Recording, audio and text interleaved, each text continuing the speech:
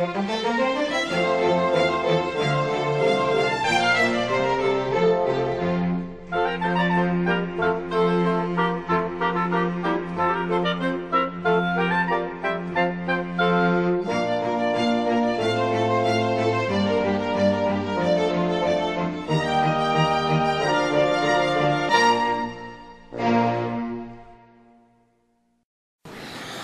家好，我是3年7班黄子杰。我今天要推荐的书是《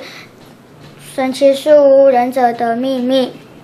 这本书的主角是住在美国洼西镇的一对兄妹，哥哥叫杰克，妹妹叫安妮。他们2个可以坐着一个名叫神奇树屋的树屋到处旅游。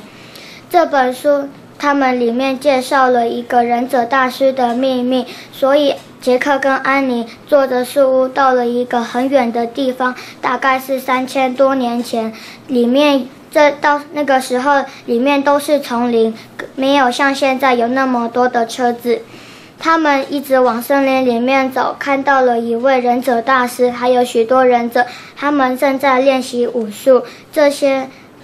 安妮和杰克看到了这一些人，心里有点紧张，所以呢，他们2个蹑手蹑脚地往前去问候他们。忍者大师问他们从哪里来，安妮跟杰克一个字也说不出来，所以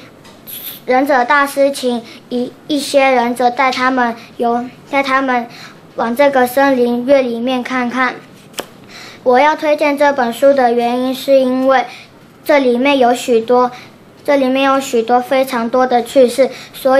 而且每次看完这本书，后面都会有一个介绍，就是那个介绍里面都会写说这个时代或是这个东西它是怎么来的，或者是它的由来。所以我希望大家可以多看看神奇书屋这一系列的书，谢谢大家。